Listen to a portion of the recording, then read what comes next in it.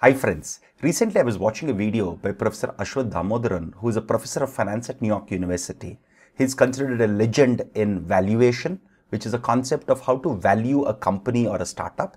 And his teaching style is phenomenal. And I started watching his videos more and more to understand how to teach better and how he uses mathematical tools in finance and especially when he values companies. Very phenomenal teacher and phenomenal thinker. I'll provide some of his videos in the description section below. You can go check them out. I was very intrigued when I was watching how he valued a startup in India which went public very recently through their IPO, which is called Zomato. So when he was doing the Zomato IPO analysis, at the very end, he used a very popular technique called as Monte Carlo simulations to give a price range for the Zomato stock itself. That was very interesting because Monte Carlo simulations were techniques that I studied in graduate school, and we've also covered a basic examples of Monte Carlo simulations in our course videos and live sessions. But here is a very nice example on how to take this concept and apply it in finance, especially to value companies.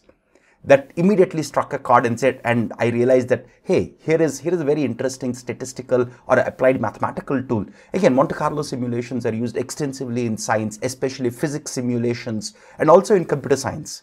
But here is a very nice application of Monte Carlo simulations to valuing a company. Very interesting thoughts. And then when I started reading more and more about it, it seems Monte Carlo simulations are used extensively in finance also.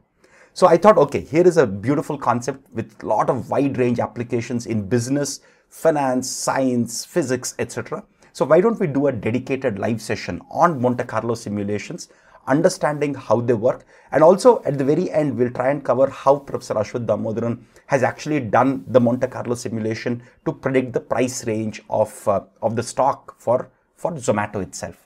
So in today's live session, which will be accessible to all of our course enrolled students via the desktop app. Again, this live session will be between 7 p.m. and 9 p.m.